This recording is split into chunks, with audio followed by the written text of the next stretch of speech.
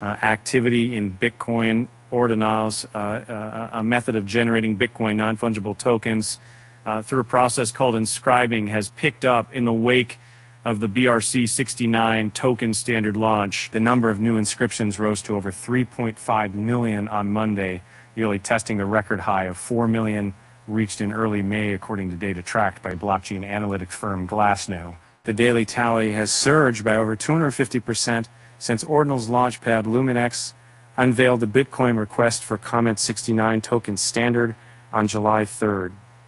The modified version of the BRC-20 standard was launched to reduce the cost of inscriptions for Ordinals by over 90%. With BRC-69, we can reduce the cost of inscriptions for Ordinals collections by over 90%. This reduction is achieved through a four-step process. 1. Inscribe traits. Deploy collection. 3. Compile collection. And 4. Mint assets. LumenX said in a tweet thread. The brilliance of BRC-69 lies in its simplicity. Minters only need to inscribe a single line of text instead of a full image. This text allows the final image of this new defining the most owned context of the addressing message of the taxing knowledge to execute as a revenue and defined the full image to taxing masses. So far, BTC-69 seems to have delivered on its promise. While the number of new inscriptions has surged, the daily fees paid for inscriptions remain stagnant, according to data tracked by Dune Analytics.